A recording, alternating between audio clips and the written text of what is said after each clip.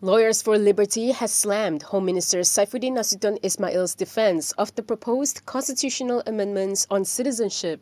LFL Director Zaid Malek said in doing so, Saifuddin is ignoring the plight of the stateless and instead framing it as a security issue due to the country purportedly facing problems involving migrants and others.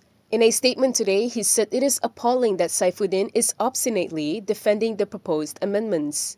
He pointed out that this shows a total lack of understanding by the Home Minister and at worst, a deliberate misrepresentation of the issue of statelessness in the country. He added that those who are stateless deserve citizenship by operation of law as per the Constitution, but remain in the predicament due to the oversight and failure of the National Registration Department and the Home Ministry to correctly administer the law. He was responding to the remark by Saifuddin in Parliament yesterday, defending the proposal to table 8 proposals to amend relevant provisions related to granting of citizenships under the Federal Constitution.